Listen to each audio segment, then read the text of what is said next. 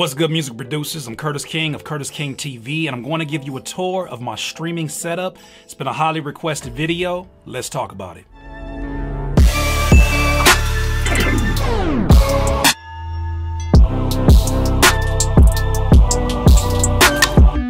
Music producers, as you guys know, over the last year, I did a bit of a pivot into getting into streaming, more streaming on my YouTube than anywhere else. And as I've done that, I've done a lot of trial and error to make it really look good. Here's a clip of a stream that I do every week called Flocation. We about to bang this out, about to bang this out, we about to bang this out, cause this the outro, we about to,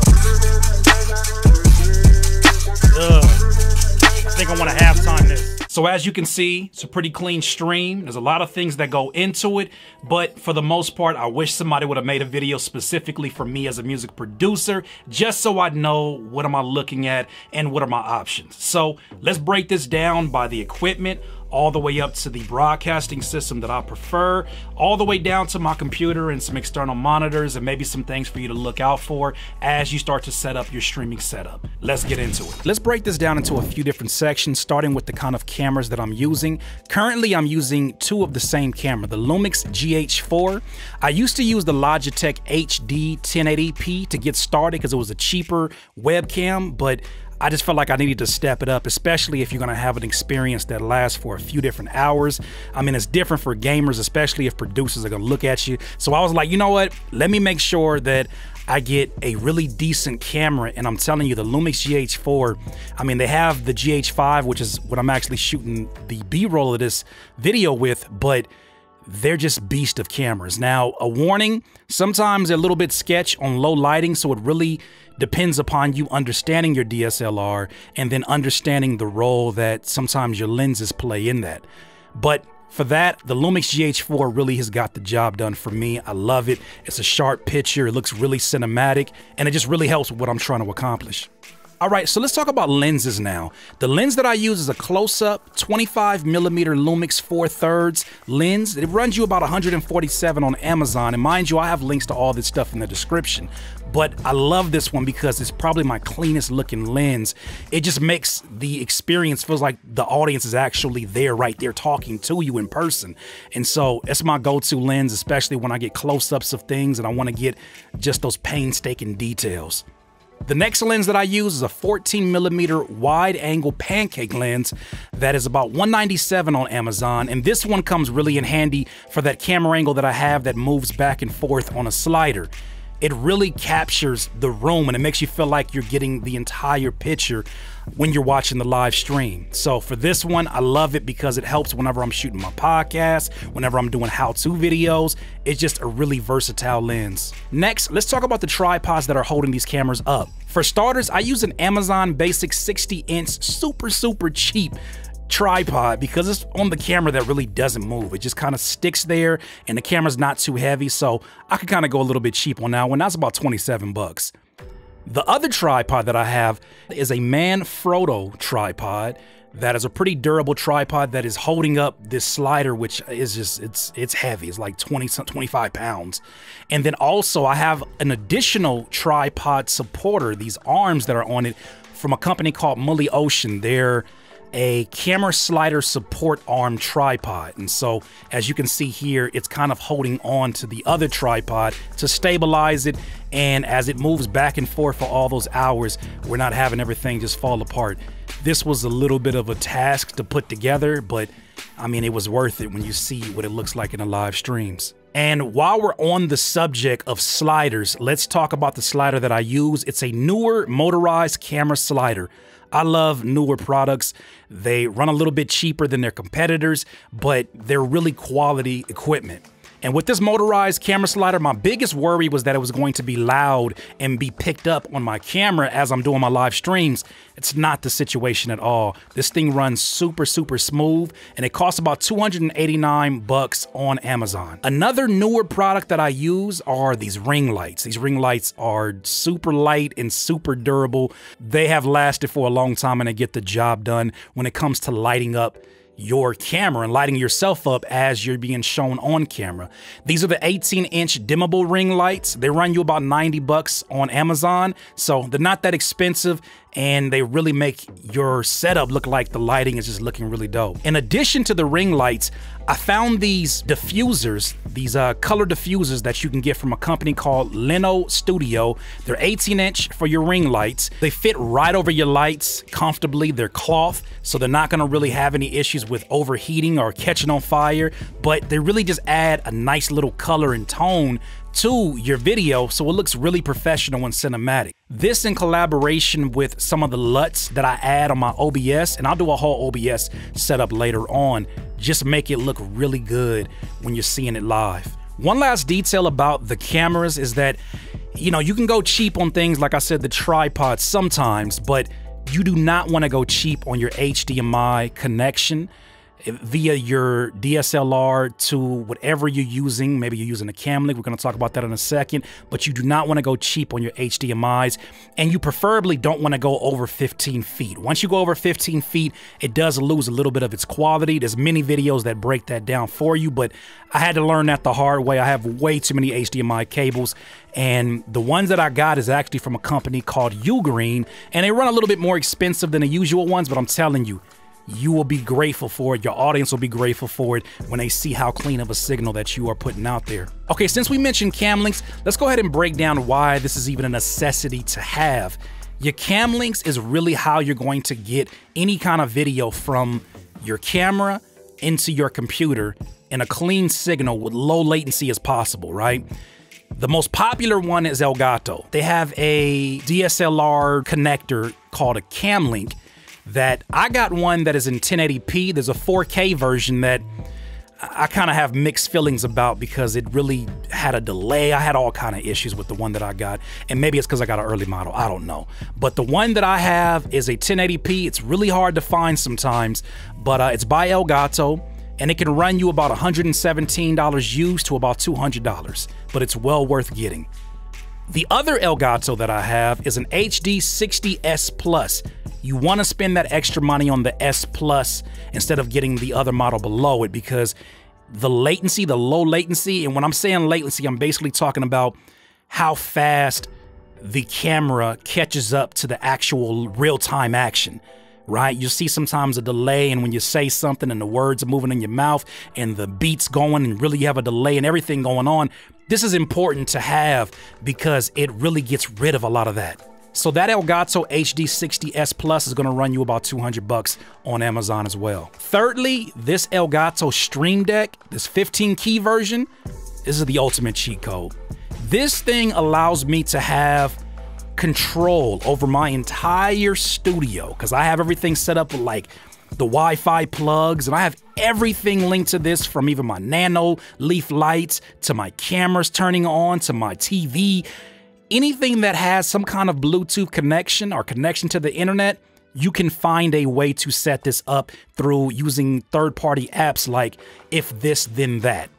But this Stream Deck is so clutch because when I get things coming in like Super Chat, I have it set up to where I have sirens going off. I can easily push a button and then change the lights from the sirens to my regular chill out lights that I use when I'm making beats. Or I can change camera angles, I can change the intro video, I can play music in the background while I'm talking. It's just so many things that you can do. And so I upgraded to the 15 key, but you can do so much with the 6 key version, which is significantly cheaper. Now the 15 key version is $150, the 6 key is $129. But if you're just starting out, just start with the 6 key, or you can actually even use your cell phone if you're not in a position to go ahead and get that. Lastly, the broadcasting system that I use, no matter how many headaches it gives me sometimes, is OBS. OBS is all reliable. It's the one that I'm used to. I know that there's competitors out there that have great features like Streamlabs and all these different ones, but I have a love-hate relationship with OBS, and it just really gets the job done, especially when you understand it. And once you understand that open broadcast system, you'll be able to transfer that knowledge to pretty much anyone that you choose. Next, let's talk about the audio setup that I'm using. For my audio interface, I'm using the Focus 2i2 3rd generation. It'll run you about $160 on Amazon. Now, you obviously have seen this before if you're a music producer. If you've been looking at other cook-up videos, you know this is probably the most popular one, and it's for a pretty damn good reason. This thing is super durable. I don't run into many issues with this. right? Your story may be a little bit different, but I don't run into many issues. I stick with these for years and years on years and don't really have any issues. It gives me a clean signal. It lets me manipulate the latency as I'm going live, and I can really get it to me sounding like how I sound in real time. For my microphone, I'm using an AKG Perception 420. That'll run you about $199 on Amazon, and it's just a really, really clean microphone. I'm actually recording this voiceover using this microphone.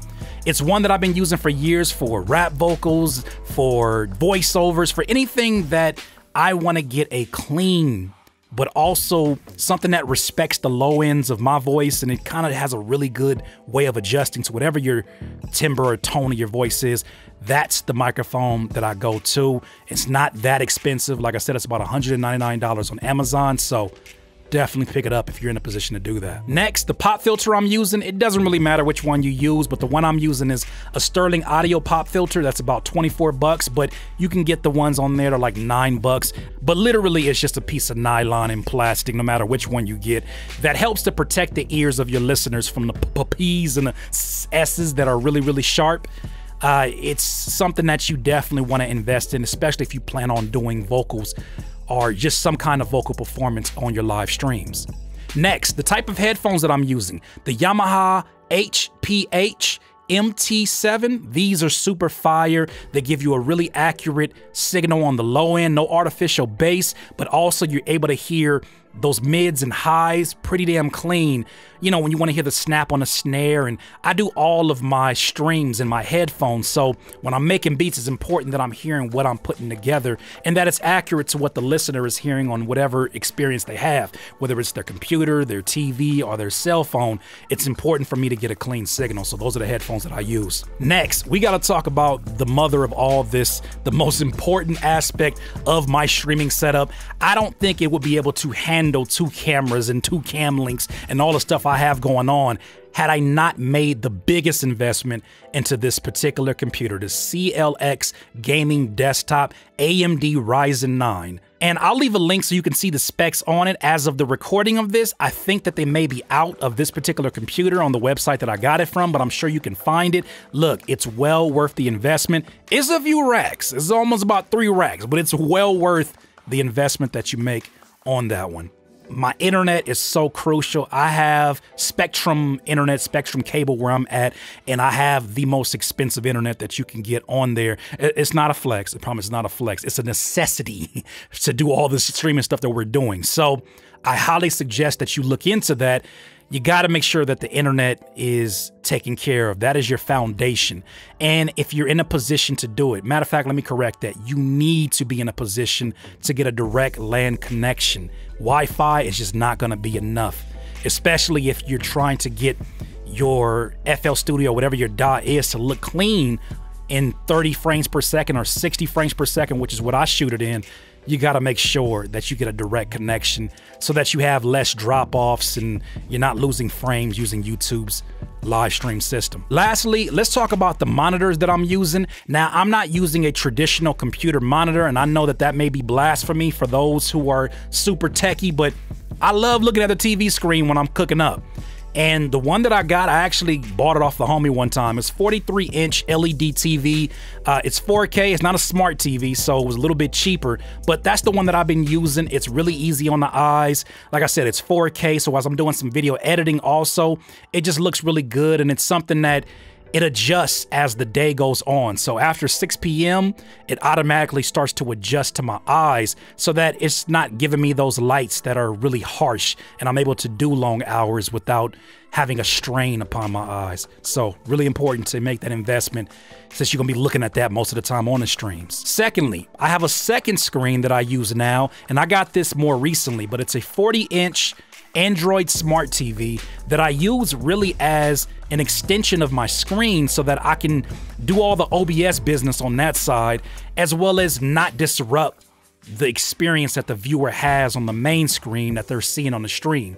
So as much as you may not need to get that now, that may be you getting your laptop or a backup computer or an old computer just to be an extender. Maybe go HDMI to HDMI connection, just so that you have an accurate view of what's going on, because you don't want your chat to get bored. And if they have questions, maybe sometimes your audio goes out and they want to let you know, it's important to see what's going on. Or if somebody gives to your super chat, you want to be able to thank them and just be highly engaged in the process. But that pretty much is the setup.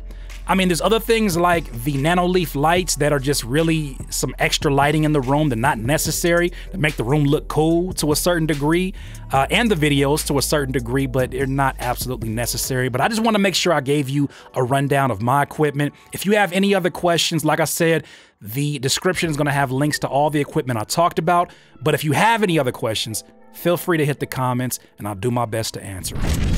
Okay, music producer, so as you see, it's a lot of equipment. You don't need everything that I have in here, but I wanted to give you at least an idea of what I have going on here. Mind you, with all this LED and everything going on here, another disclaimer is that it gets pretty hot in here. So in my streams, yeah, it's about 79 to 80 degrees sometimes. And it's because it's a smaller room. And as I advance this, I'll do more videos, specifically a video on my actual OBS settings, because I've tried many different ones. And also too, how that I'm able to get recording straight from my microphone that has like little to no latency when I'm recording live using FL Studio. That's a whole nother headache, and I actually use a plugin called ASIO Link Pro. I'll give you a breakdown of that. Other than that, I want to say thank you for watching today's video. If you want to come join the stream that I do every single week where I cook up beats from scratch, sometimes I make songs in this live streams. These streams go for sometimes 6 to 8 hours. So you can go in, take a lunch break, and come back if you want, but we have a lot of fun in there. If you want to join us, it's every Tuesday and Thursday at 4 p.m. Pacific time on this very channel. So make sure not only that you subscribe, but you hit that notification bell so that you know the next time we'll go live. Like I always say, in this life, you will not be full of life until you decide to live life to its fullest. Once again, it's Curtis King of SlapExperts.com. Have a good one. Look up, Nazi. Say cheese.